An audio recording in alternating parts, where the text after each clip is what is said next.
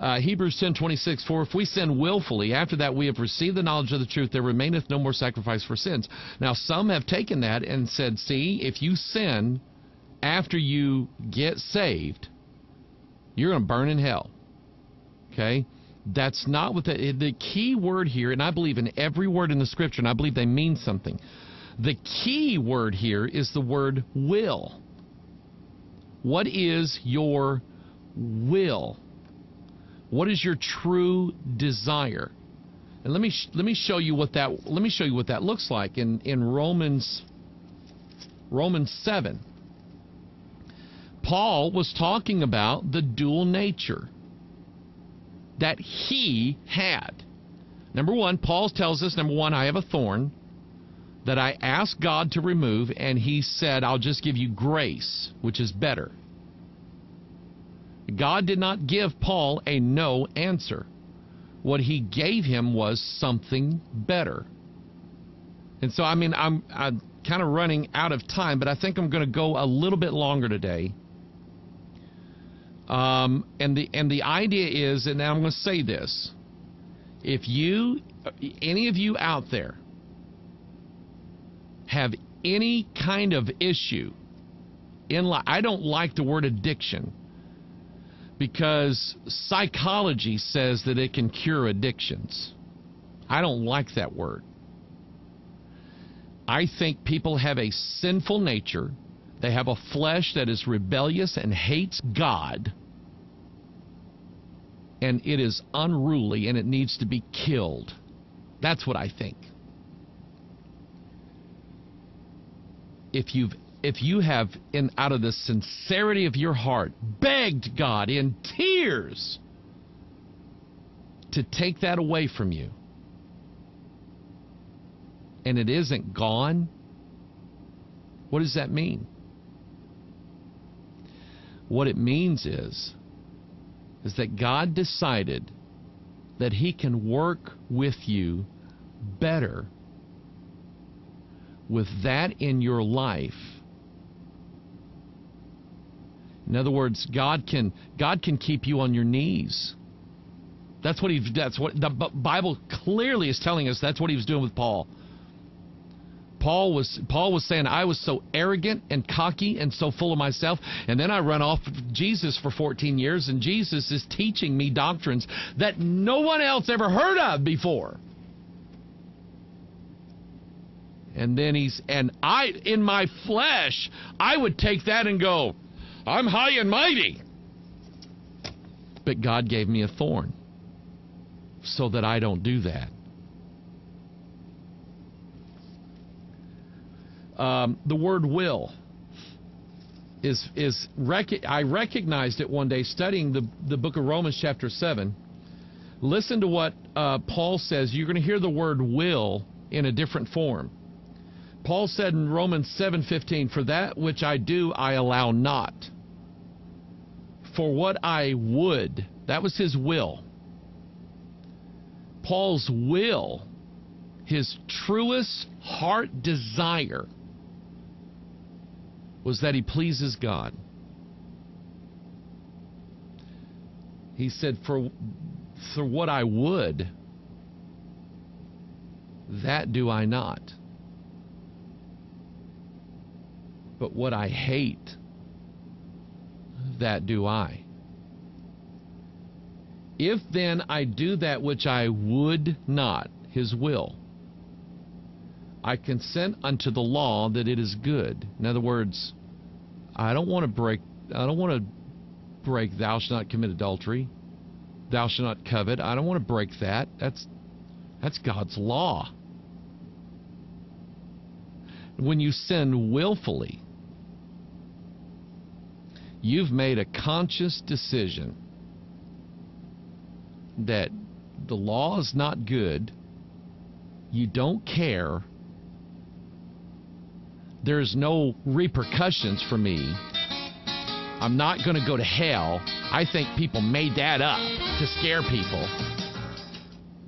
And you just absolutely don't give a flip about what God thinks.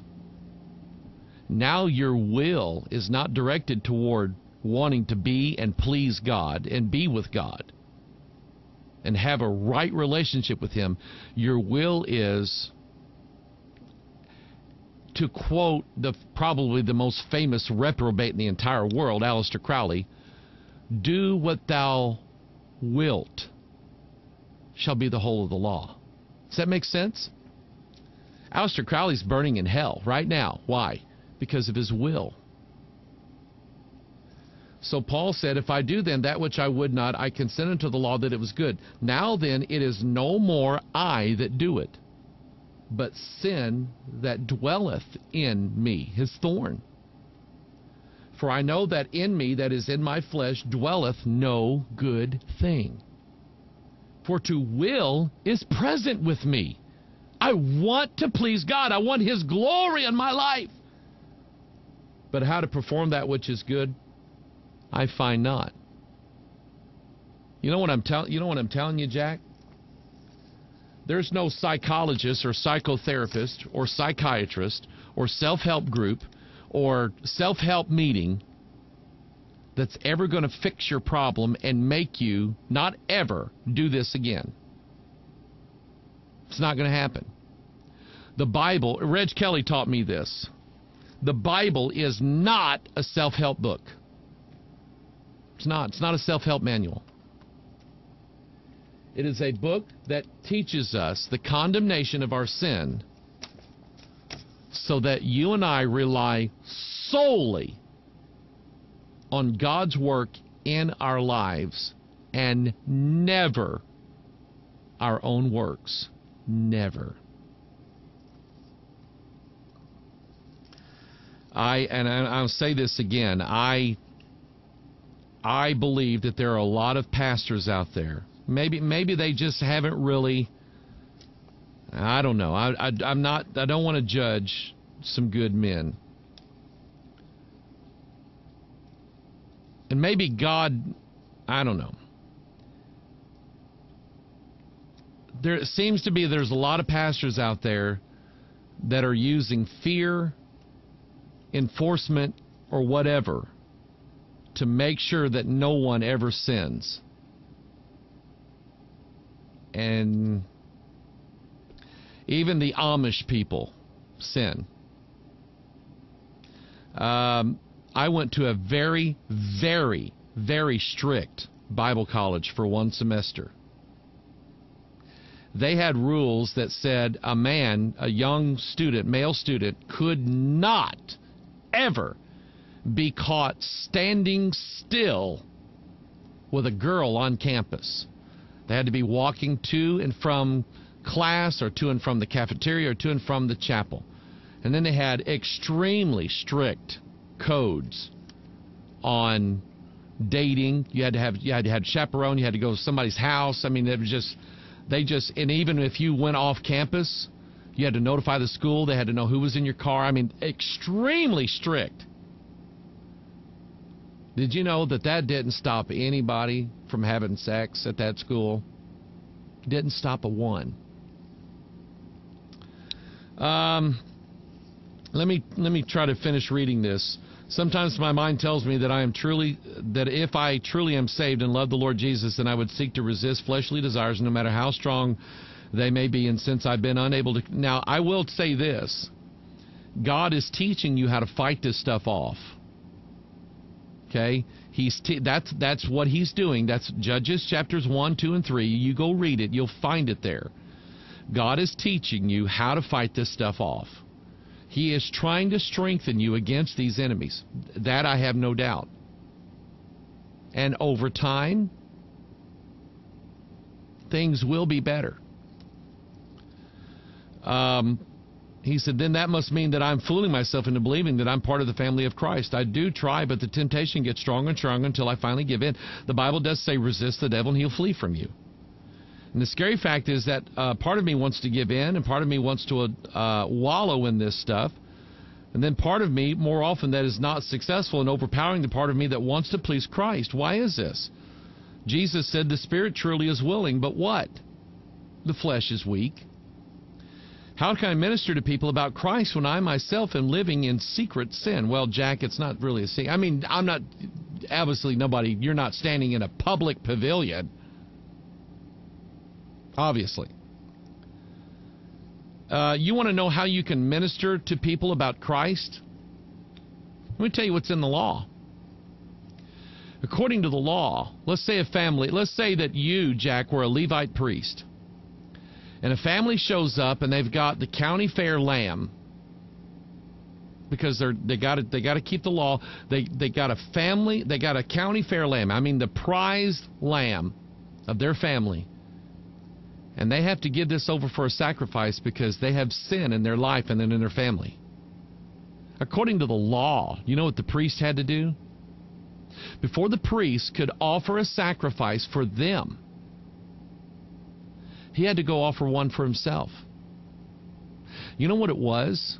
God was making sure that the Levite priesthood never used their office and the charge that God had given them as a weapon to other people saying, oh, you're a sinner?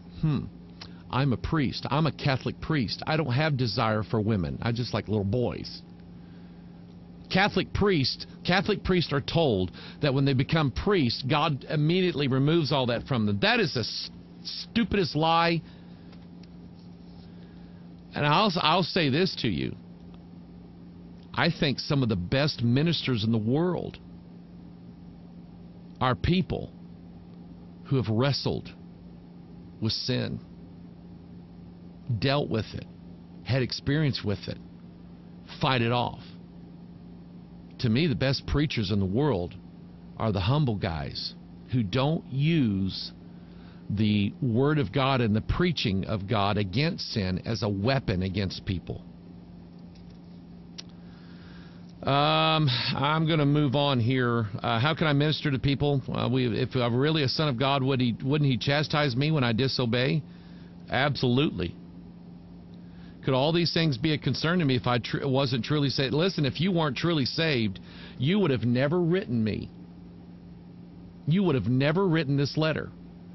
If you were not truly saved, you'd be playing the lie that most church people are playing.